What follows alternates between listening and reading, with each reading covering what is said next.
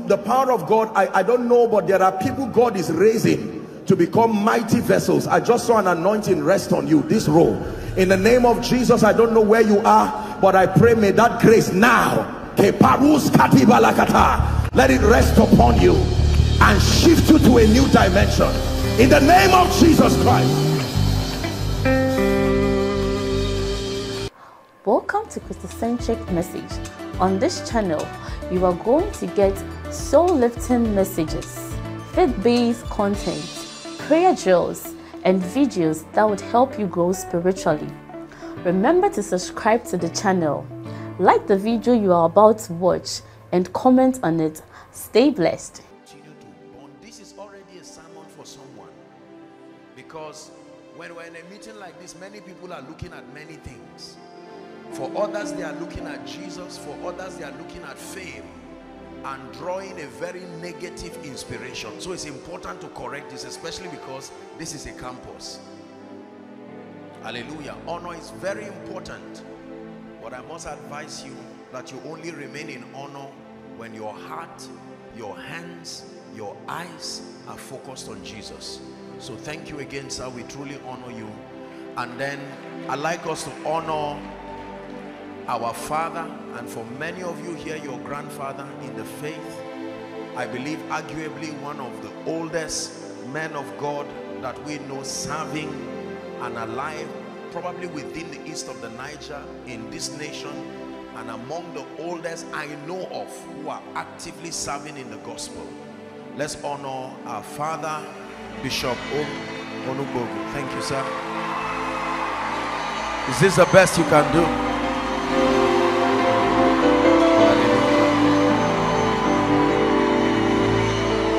Praise the name of the Lord.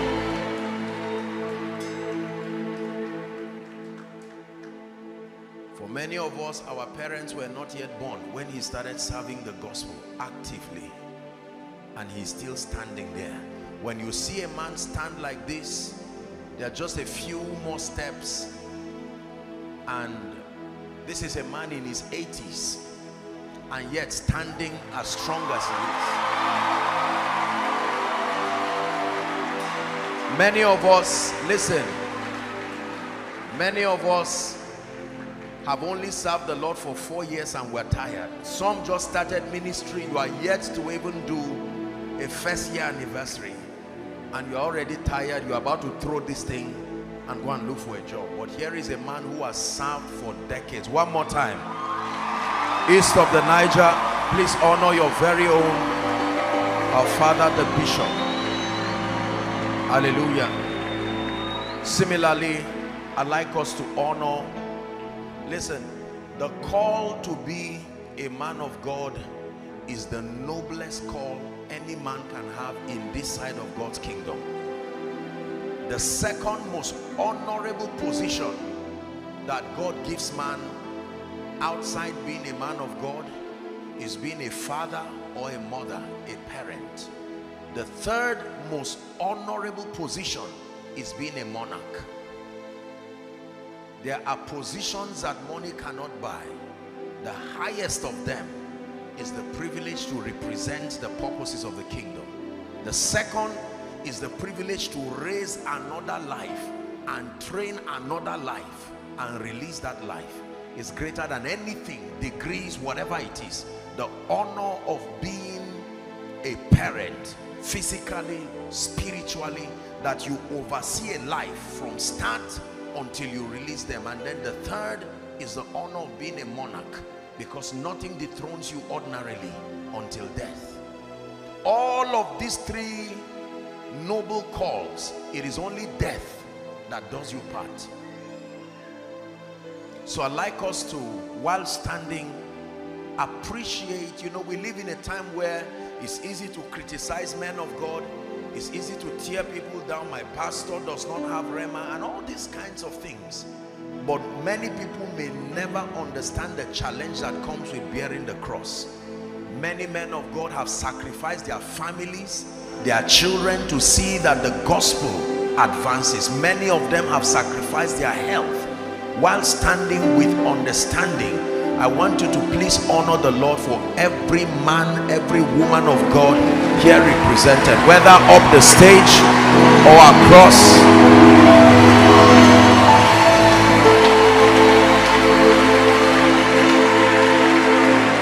Hallelujah. Don't just clap here and forget it. Let it be a lesson for you. Your pastor, your campus fellowship leader, probably anyone who genuinely names the name of Christ, you owe them a duty to, number one, pray for them. You owe them a duty, number two, to protect them. You owe them a duty, number three, to support them. Hallelujah. Are we ready for tonight? Please lift your hands to Jesus and ask him for a visitation.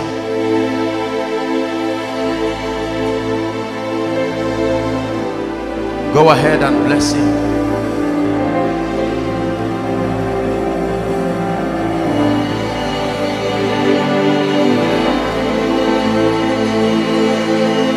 I love you forever. I love you forever. I love you forever, Lord. I love you forever. I love you forever. I love you forever, Lord. Lift your voice and sing with me. I love you forever. I love you forever. I love you forever, Lord. I'll serve you. I'll serve you forever. I'll serve you forever. I'll serve you forever, Lord.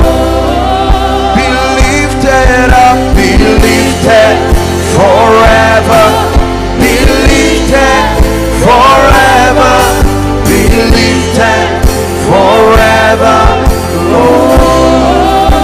We lift you up, be lifted forever.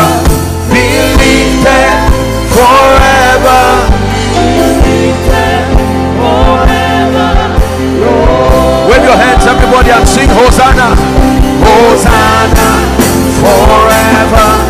Hosanna forever. Hosanna forever, Lord. One more time. Hosanna, Hosanna forever. Hosanna forever. Hosanna forever, Lord. I love you forever.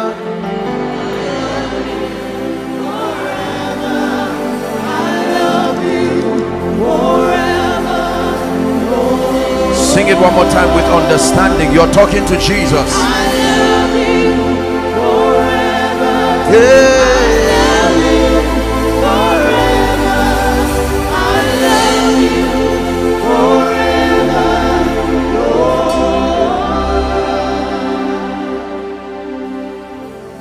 This is our declaration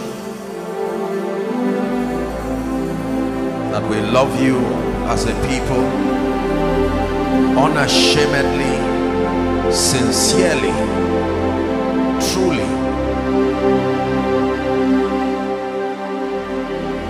Lord, we pray that Jesus will be revealed and even glorified tonight. Heal the sick. Let your press be delivered. Turn lives around. Impart your grace upon us many. Reveal Jesus in such a powerful way tonight. Birth saviors out of this conference. In Jesus' name we pray. Amen and amen. Turn to someone whilst you prepare to sit on your left and right and tell them, let your heart be open tonight. And then please be seated. God bless you.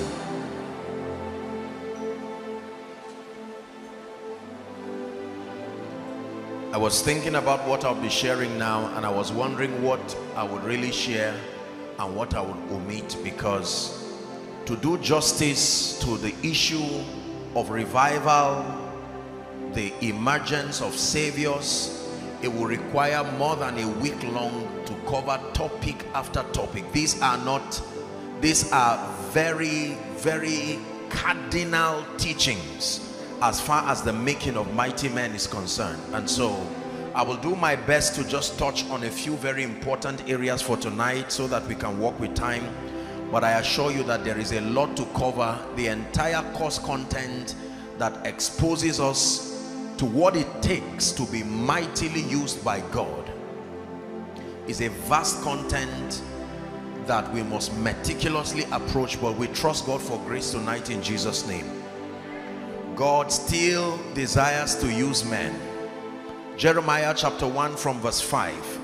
The Bible exposes us to a discussion between a young prophet on his way to beginning the process that would lead him to later become a marvelous prophet unto the nations. Verse 5, Jeremiah chapter 1 and verse 5. Let's follow the discourse up to verse 11. Before I formed thee in the belly, I knew thee, and before thou camest forth out of the womb, the Bible says, I sanctified thee, and I ordained thee to be a prophet unto the nations. So that was Jeremiah's designation as far as his assignment, as far as his witness was concerned. And then Jeremiah in fear responded, verse 6. He says, ah, Lord God, behold, I cannot speak. Why? For I am a child. Jeremiah began to lament, Lord, how would you commit such an enormous responsibility of being a prophet to the nations? I am but a child. But the Lord rebuked him in verse 7 and said, say not I am a child, for thou shalt go to all that I shall send thee. Everybody say send thee. One more time, say send thee. Take note of that. And whatsoever I command thee, thou shalt speak. Verse 8. Be not afraid of their faces, for I am with thee to deliver thee, saith the Lord. And then verse 9, he says, he put forth his hand and touched my mouth, and the Lord said unto me, behold, I have put my words in thy mouth. 10. See, I have set thee this day over the nations, over the kingdoms, to root out, to pull down, to destroy, to throw down, to build, and to plant. The assignment of a gentleman. As a young boy, Jeremiah had this encounter with the God of the Bible, and the context of that encounter was a revelation to him about his assignment, about that which the Lord would commit unto him. And knowing the vastness of the responsibility that came with that assignment, he began to cry, and he said, Lord, I cannot do this. I am but a child. They wouldn't pay attention to me. And he says, no, do not say that, but you shall go to whoever I shall send you to, and you shall say everything I command you to say, and you carry this consciousness that I am with you to protect, to defend you. Listen, in every generation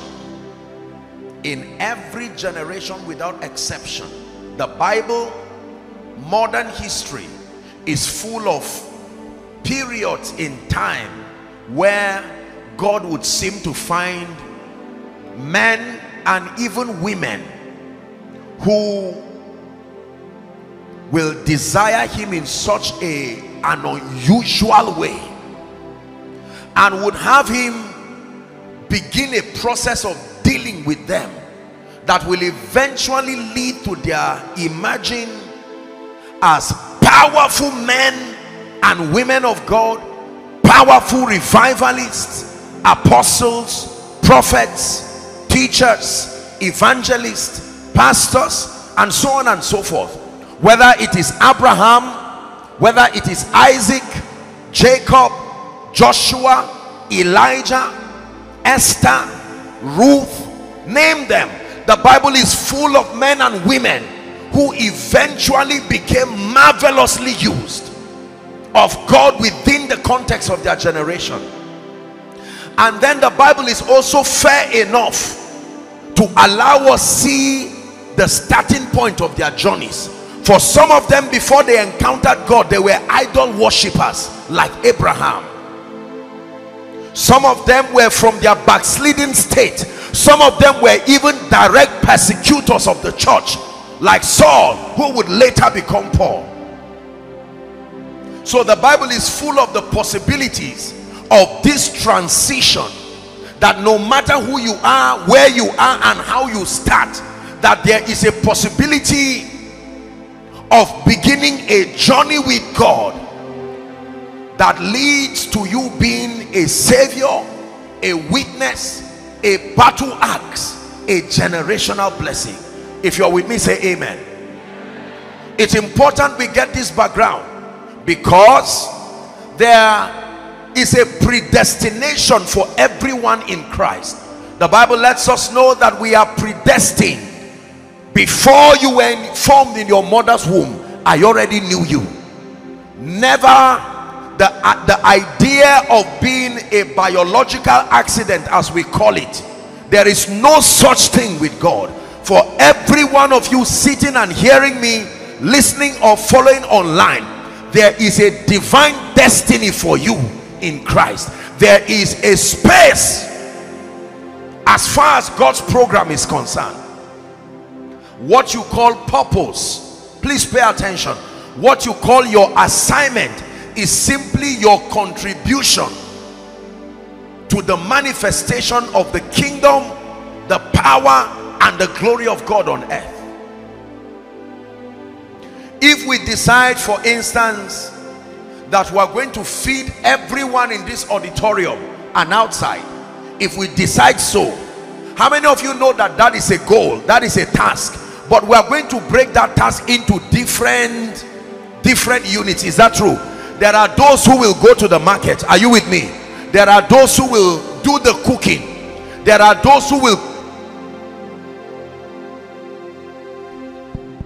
sorry about that, there are those who will bring the financial contribution. Is that true?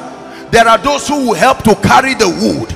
There are those who will help to slaughter the animals, the protein that will be used. Every one of those people are important. And there are those who will protect the foodstuff from thieves. They can't cook, but they can fight whoever wants to steal that bag of rice. Now, do you realize that all of them are important for that ultimate goal to be achieved? If the person who is to cook wakes up late, even if those who go to buy the food finish early, everybody will still suffer because someone failed in carrying out his duty. The person who should buy the food stuff, assuming the person decides to quickly attend a wedding, and he will keep every other person, those who are to cook have to wait for the food to arrive. So even if they are there early because someone failed in his assignment, every other person will suffer that consequence. Let me tell you therefore that for every time you delay in going through this school of the spirit, someone else is paying the price for the delay. There is a generation that suffers for every second and every day and every minute you delay. If you are raised to be a prophet and you walk with God very late, there are people who will die who your prophecy should have saved. Listen carefully. Are we together now? So what you call your purpose is simply the role you have to play in God's universal agenda. What is that agenda?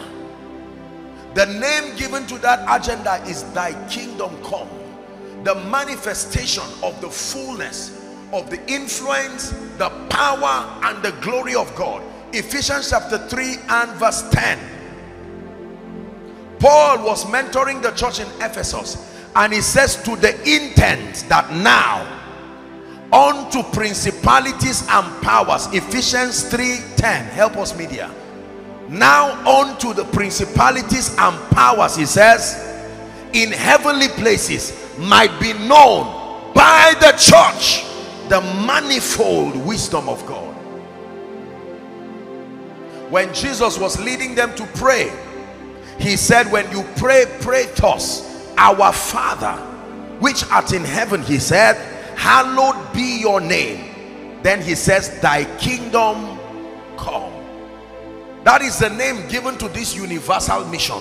No matter who you are, no matter what area you will be serving the purposes of God, the name of the mission is thy kingdom come. Someone shout it. Say, thy kingdom come. One more time. Say, thy kingdom come.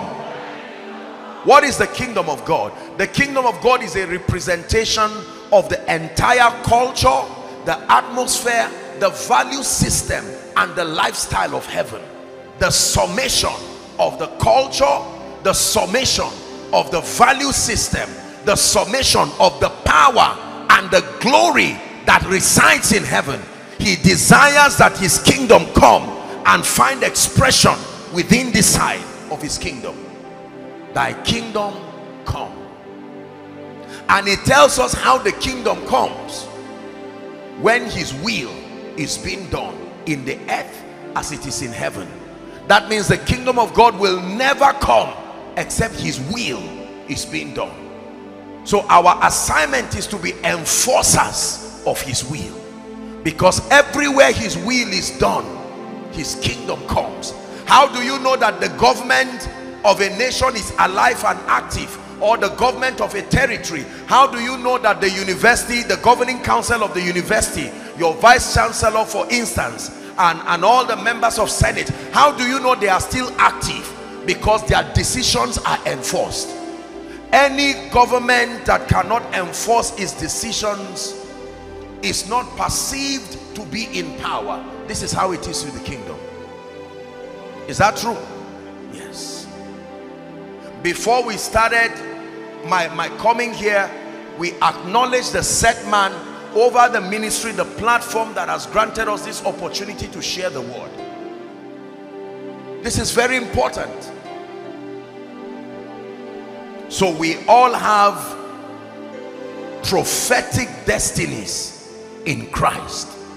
Now, most of us will be called into what we know to be the fivefold ministry, according to Ephesians chapter 4, when you begin to read from verse 9. But there are many of us who may not be called into the fivefold ministry.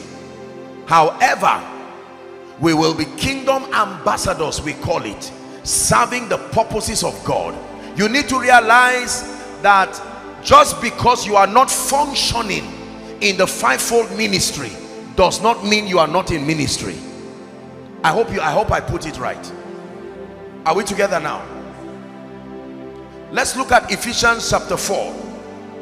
God grant us grace tonight. From verse 9, please go to verse 9. Now he that descended, what is it? That he also descended into the lower parts of the earth. Verse 10, it says, he that descended is the same also that ascended up far above the heavens, that he might fill all things. And then it says he gave unto some, not all, some apostles, and some prophets. Please pay attention.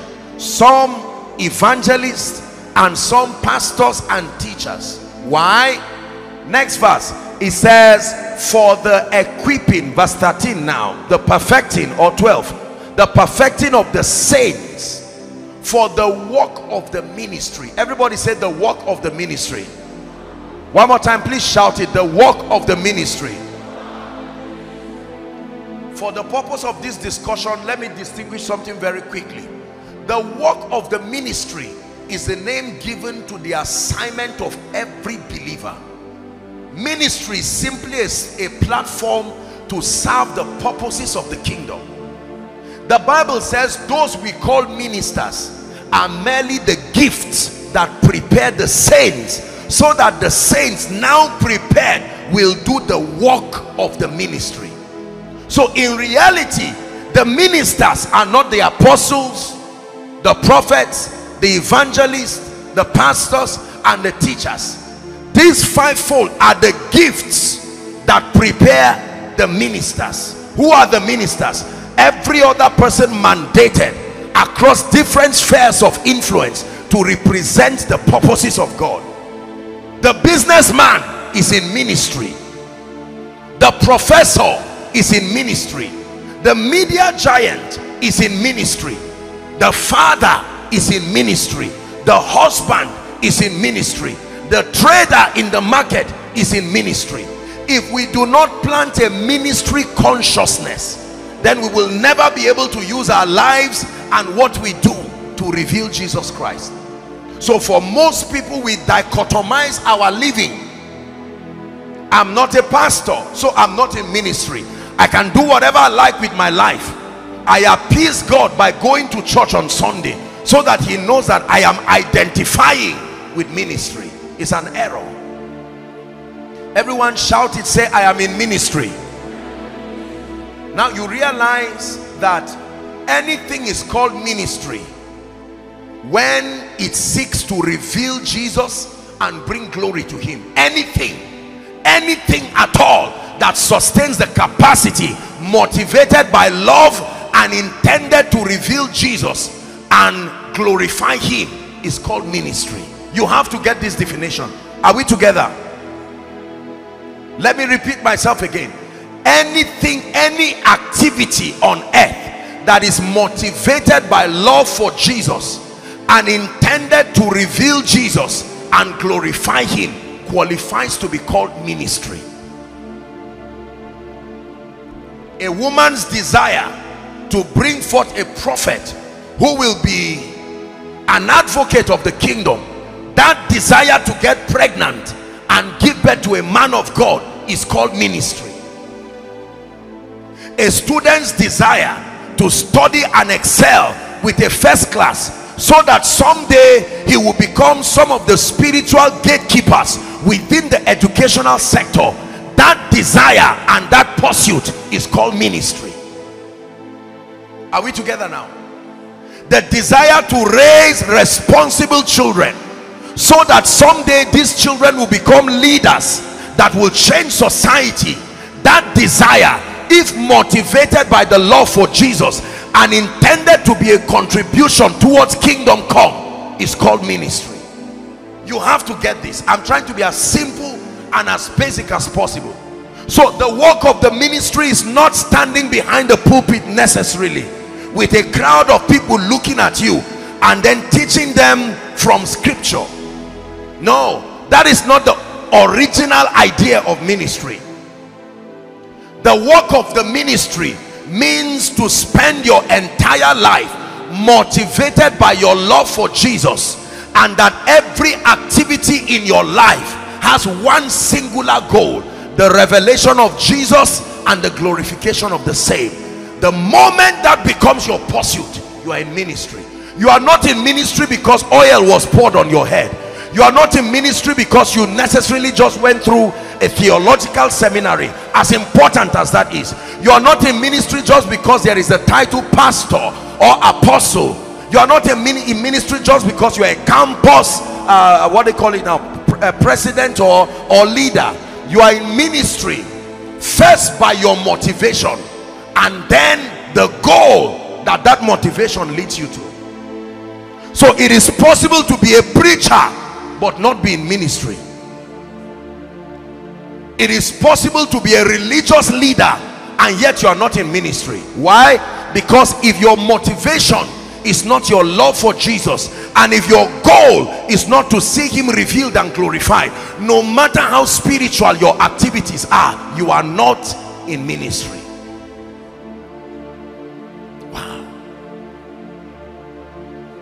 If I ask you, all the ministers, for instance, don't stand, but if I say all the ministers stand up, usually is the men of God here that will stand up while all of you clap for them. After this conference, of course you don't go around doing it, but for the sake of this understanding, you now know when we say where are the ministers, the students should stand, the doctor should stand, the mother should stand. Is that true? Are you together now? That you are in ministry. And if they ask you who gave you the audacity to be in ministry, your answer is number one, my motivation. My motivation is to love Jesus Christ. It comes from a standpoint of love. And number two, my intention is to reveal him and glorify him. Anything done within the coordinates of that motivation is called ministry. You have to understand this, because there are many people today who are not doing the work of the ministry. They are doing church, they are doing religion, they are doing crusades, but it is not ministry. That's why we began this session by singing that song, I love you forever. It is my motivation. More than a desire to be seen, more than a desire to be known, more than a desire for ambition, more than a desire for progress, more than a desire for the applause of men. To see you high and lifted up, you are shining in the light of your glory. Pour out your power and love as we sing holy, holy, holy. We'll see you high and lifted up, you are shining in the light of your glory. Pour out your power and love as we sing holy, holy, holy. Are we together now? Do you understand everything I've said so far? If you're with me, say amen. Obadiah chapter 1, please. Now we look at verse 21. It was important for me to establish that foundation so that we can understand every other thing I'm going to be explaining here. Obadiah chapter 1 has only one chapter. Verse 21. It's projected. Please read with me if you can see. Ready? Together let's read. 1, 2, read. And saviors shall come up out of Mount Zion to judge the mount of Esau, and the kingdom shall be the Lord's. Please look up. The Bible names a group and a class of people. He calls them saviors. And then number 2, he tells us their mission, that they will judge the mount of Esau to the end that the kingdom will be established as the Lord's in reality. Then number 3, he will tell us where these people are coming out from. Zion. Take note of the following information. The name given to this class of people, he calls them saviors. Saviors. Mandated to preserve, mandated to defend, mandated to reveal. Saviors.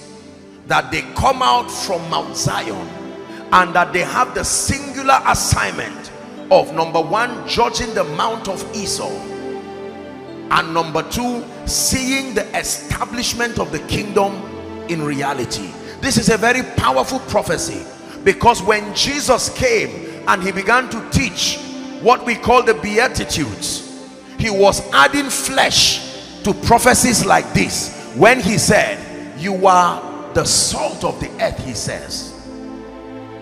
And he says, if the salt has lost its saltiness, wherewith shall it be salted? It is for no good except to be thrown and trampled underfoot by men. Do you know what salt is? Salt adds taste, salt adds value, and salt preserves. Many of our mothers and the women here can tell you that there are ways they can preserve, whether meat or whatever protein. They can use salt. Are we together now? To preserve. And the thing about salt is that it is never too late to add salt in food. There are ingredients that if you don't add on time, you've lost their validity or their usefulness. But salt, even when the food is on the table, it can save you that embarrassment. That means as the salt of the earth, it is never too late for you to manifest. Even if you give your life to Christ at age 70, there is still a place for you in destiny. Whether you add salt, before you start cooking or after cooking is not a mistake that is outside of the jurisdiction of management. Salt always has a way of fitting into the equation. Many of us here cook. I like to use examples that have to do with cooking, because people seem to understand examples that have to do with money and examples that have to do with food. Are we together? So assuming you brought me a wonderful plate of food and I taste it and the salt is not enough, I don't look at you and say go and throw that food and start afresh. No, I don't need to destroy the food. I can still sprinkle salt and turn that food around, and it will look as though it was there before that time. By this revelation, let me speak to someone. It looks like you are already too late in destiny, but in the name of Jesus, the Son of the living God, like salt, you will catch up, you will overtake, and you will be relevant.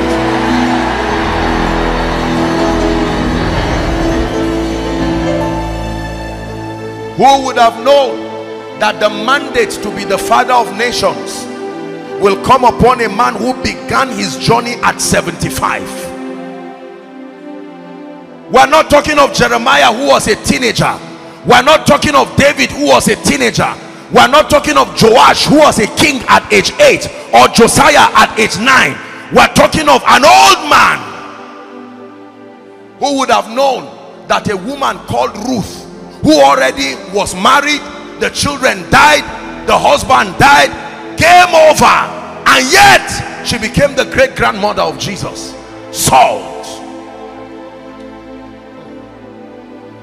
Oh, rejoice not over me, my enemies. I may have missed the purposes of God in 2015, but I am still salt. I'm coming. There is still space for me in the oh, there is still space. There is still space. There is still space for that prophetic grace on my life. There is still space for that apostolic grace. Please sit down. Are we still together? Salt. Then he says, ye are the light of the world. It is never too late. The thing about light is that light is always associated with speed. You never light a room and give it 5 minutes to be bright. The moment light comes, darkness goes immediately. Speed. No matter the pride of darkness, when light shows up, it is able to humble darkness, according to John 1 verse 5. And the light shineth in darkness, and the darkness comprehended it not. So everyone say, I am in ministry. Now you know what you are saying. I am in ministry means I am motivated by my love for Jesus, and I'm involved in activities that ultimately reveal Jesus and bring him glory. Everyone say, I am in ministry. Never forget this teaching tonight. Shout it, let the devil hear you. Say, I am in ministry. I may never climb a pulpit, but Satan, when you are counting ministers, do not make a mistake of omitting me, because I am in ministry and my contribution is so significant. So it is your love for God, your desire to seek his kingdom come, that moves you to become a businessman. And when you are in oil and gas construction and people say, Mr. Man, you like money, you tell them, no, let me correct that narrative. I am not just a businessman, I am a businessman in ministry. My business is only a subset. I am in ministry because my motivation is not just money.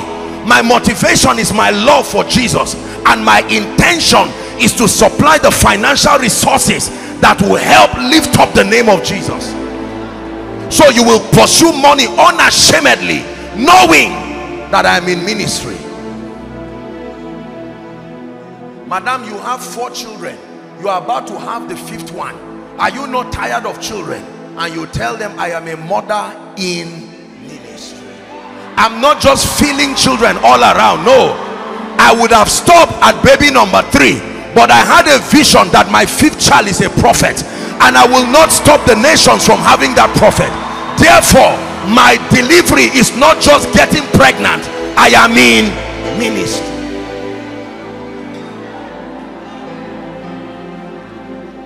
Hear me.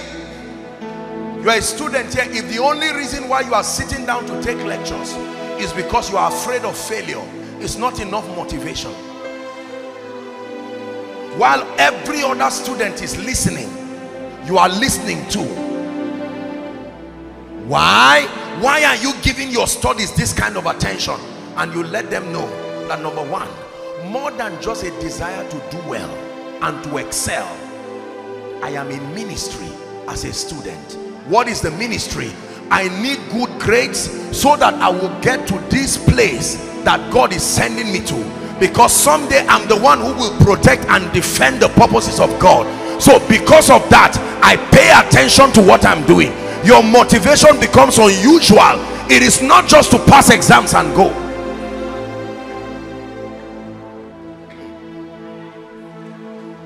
I love you forever. Now you know what you're singing. I love you forever, Lord. I love you forever. Hey.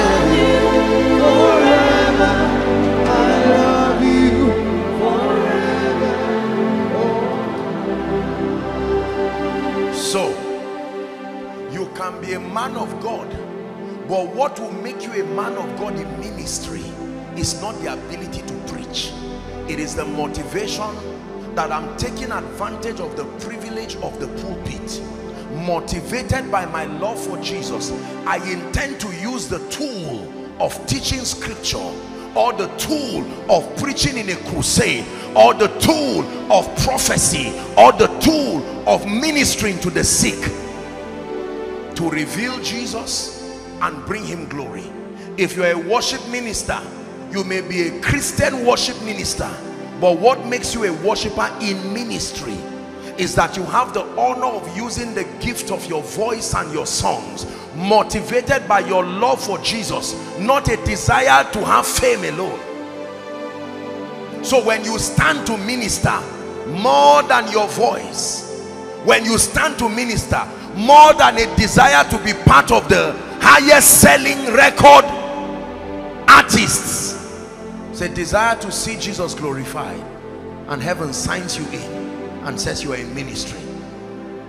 Elijah was prophesying, Isaiah was prophesying from chapter 1 to chapter 5, but he was not yet in ministry.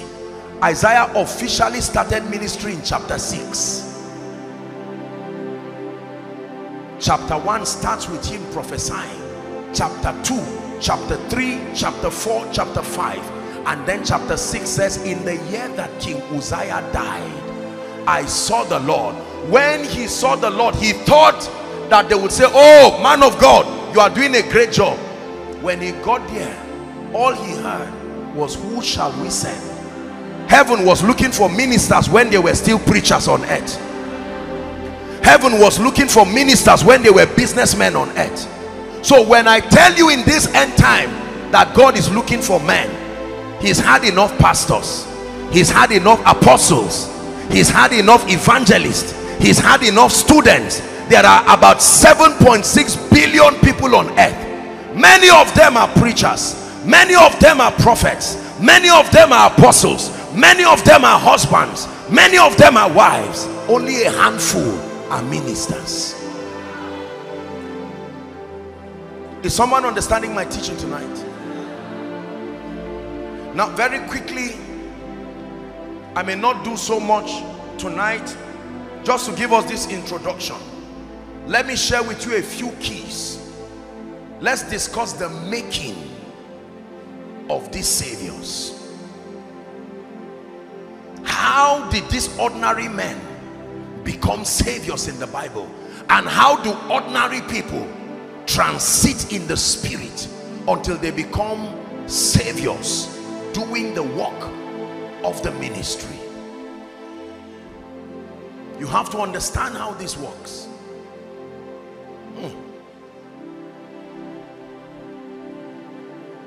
I lift my hands to you.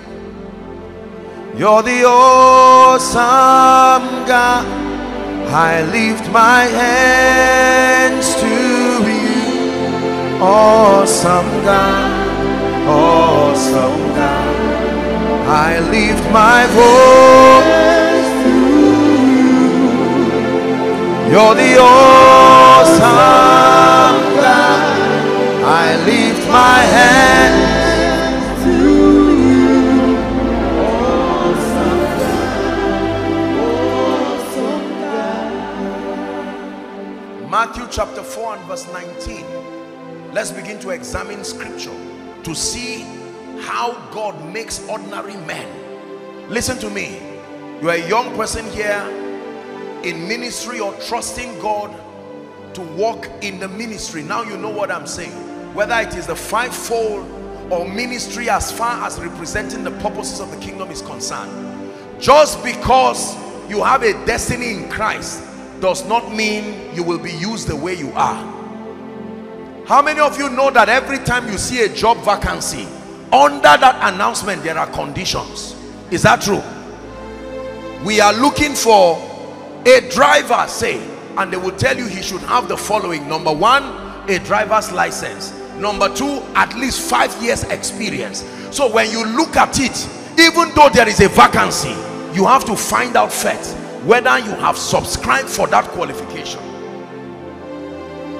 An oil and gas firm is open. They are looking for A, B, C, D, but here are the conditions. If you meet that condition, you can take the step. If you don't, very sincerely you back down. We all have enviable destinies in Christ, but sadly not many of us will have the opportunity to walk in the fullness of that call, except you pay attention to what I'm about to share within the next few minutes. Lay your hands on your head and pray in the spirit in 1 minute. Lord, open my understanding. I'm about to share with you within the next 10 to 15 minutes the making of saviors. Please prophesy. My mind is open, my spirit man is open to receive. In Jesus' name. Matthew chapter 4, please, and verse 19. Let's see how Jesus himself recruited ordinary men. Because you see, theologically speaking, the way you study scripture is to look at the models. The Bible says the things that are written aforetime, they are for our learning, so that we through the comfort of scripture might find hope. Is that true? So we look at the model, the way it was done in scripture, and we build our pattern around it. So here is Jesus in ministry, and he's about to draw ordinary men who would later be the apostles of the Lamb, the bearers of this light. Are we following now? It says, and he said unto them, follow me. Everyone shout it, say follow me, and I will make you fishers of men. Leave that scripture there. So we see that Jesus had an assignment in the life of the believers, but they had an assignment to themselves. Their own assignment is follow me. Jesus never said follow it. He said follow me. That means the first requirement, listen to me, if you want to be made by God, the first requirement according to scripture is to understand that your calling is to Jesus, not to ministry. Your calling, I know we say we are called to ministry, but every believer's calling is not to a thing. You are not called to a city necessarily. You are not called to a pulpit. You are not called to business. Your calling is to Jesus. When Jesus finds you, he calls you first to himself. It is Jesus who makes. It is not ministry that makes. Follow me. Follow me is the first call. Listen, until you fulfill your calling, you cannot fulfill your ministry. Your calling to Jesus. If you have not fulfilled that calling to Jesus, you will never be effective as a savior. When God is about to walk with men, he calls them to himself. Very powerful, very, very powerful. Come, follow me, he says. So you begin that followership. The goal is to eventually become a witness, a savior, a world changer. But the first assignment is to Jesus. Our calling is to Jesus. This is the secret of my life. You can never fail in ministry if you succeed in following. If you succeed in following, you can never truly fail. Everybody say, follow me. Everybody say, my calling is to Jesus. Now, what happens when he calls you? There are many things. I will run through them, 2 or 3 things for the sake of the night. We're going to pray, and we may not have all the time to discuss. But the first thing that happens when the Lord calls you to himself, listen to me, when he calls you to himself, he submits you through a season of dealing that leads you to a state in the spirit called brokenness. Galatians chapter 2 and verse 20. When he calls you to himself, he does not send you, he does not empower you. When Jesus called the disciples, he called them to himself. He didn't send them. There was no mention of anointing. The first thing he began to do was to work on them, their ideologies, their convictions, their passions. Are we together? I have been crucified with Christ, Paul said. Nevertheless I live, yet not I, but Christ that lives in me. And the life that I live in the flesh or the body, I live by the faith of the Son of God. Now please listen to me. I'm sharing with you something very deep now. I'm showing you why many people are not powerful in the spirit. I'm showing you why many people do not have authority over nations and systems.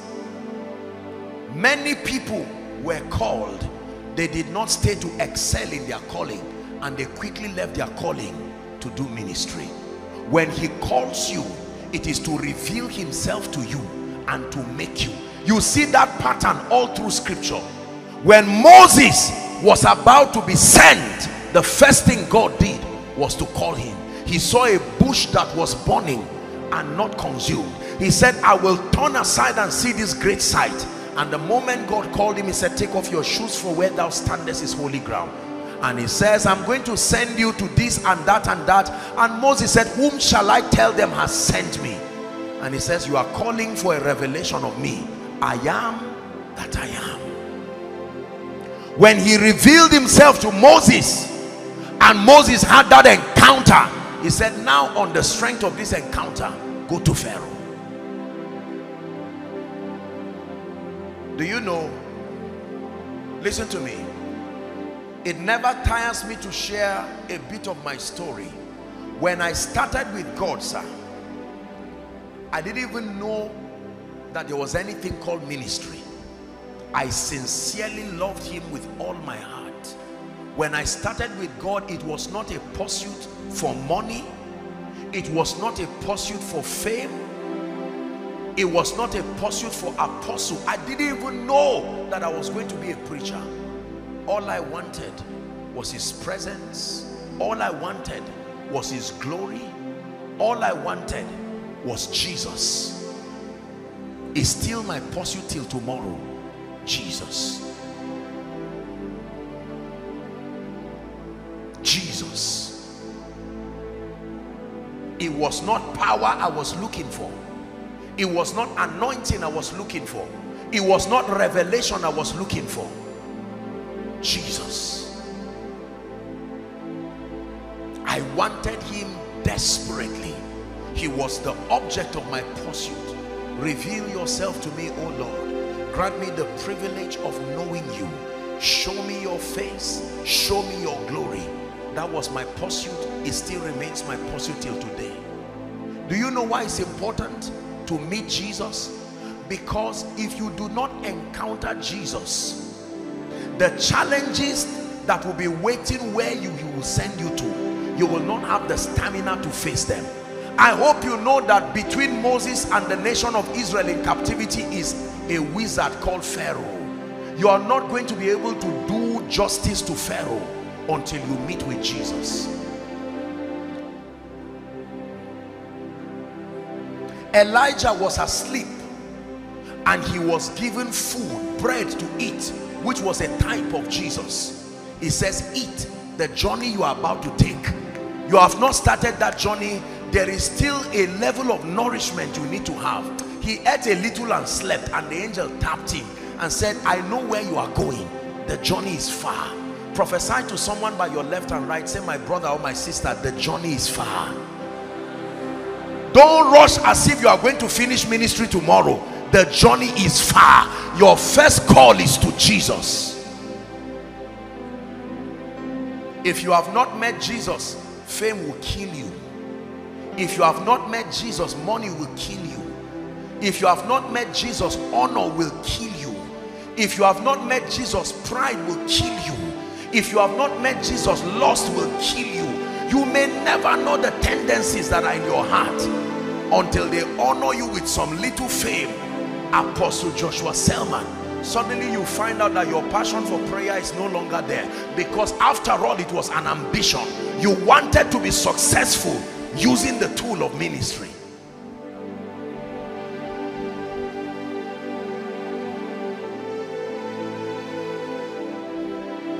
I tell you this, as I grow in the Lord and as I grow in ministry and in leadership, I begin to see the vanity of everything in life outside of Jesus. And believe me, I know what I'm saying. In my own little way, I have seen God honor me. I know what it means to stand before kings and nobles. I know what it means to be honored. But I tell you this, it is absolutely nothing. If all I have is Jesus, I've got something more than gold. I will tell it to my world. Jesus is more than gold. Hear me, look at me. There are many of you here. If we keep Jesus here and we keep fame here, you will not only run to carry the fame, you will push Jesus while you're on your way to picking that fame. There are many campus fellowship presidents looking at me. You are preaching, but you are not in ministry, because the idea is not the revelation of Jesus. There are many sincere people. It was never Jesus. It was a desire to outshine, or a desire to prove a point to your loved ones that you are not a failure. As important as that is too small a reason.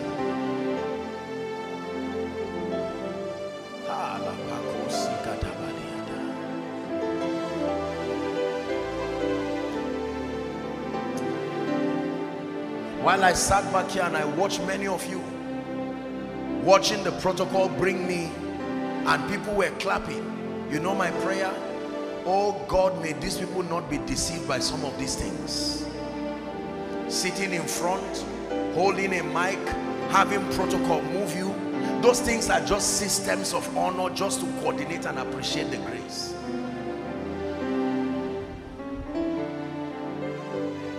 If your heart, help those under the anointing there, if your heart is far from God, listen to what I'm telling you, you will never be a mighty tool that God will use in this end time. It is the reason why many people will keep preaching, but they will find out that God has moved and you are just doing your thing alone, and you are saying, God, you did not carry me along. He said, no, I carried you. You came down from the carriage in in a bid to find honor, in a bid to find money. And many of you here, our wonderful ones and students, be careful who you mentor and how you get mentorship. Be careful what you are learning, because some of you, as sincere as you are already learning mistakes, not by bad people. They may be sincere people. Be careful what you are learning. Drop all this pride for nothing. Drop all this self for nothing, looking for an empire for myself, and return back to the place where great men are made. Let me show you how the great are made in this kingdom. This is how they are made. For as long as your knees remain on the ground, you will remain on top. It's a mystery.